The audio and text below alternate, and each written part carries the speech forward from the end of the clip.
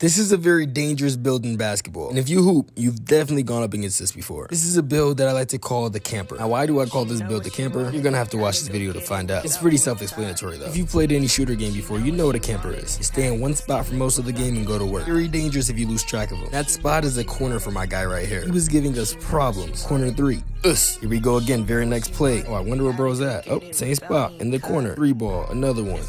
I'm not gonna lie, if you can consistently make shots from the corner, your importance to a team is so high. Another one, cash. Now the thing about these campers is that when they get out of their spot, they're not as comfortable. Now that's a crazy block, man. Yeah, once you get them out their spot, things change a little bit. Not as effective. These are scrappy builds. They'll hustle and make the fundamental play. Like right here, I don't know what Ray's doing on defense, but he left him wide open. We'll saw that and cut right away. Oh, why look like he tried to dunk on Grady just now? This next play, one of his teammates misses a shot. Could have grabbed that rebound and just went right up. He wanted to get to his spot. That corner ball 3, cash. Go ahead and tag a camper you know. Hope you guys enjoyed though. Make sure you follow for more campers.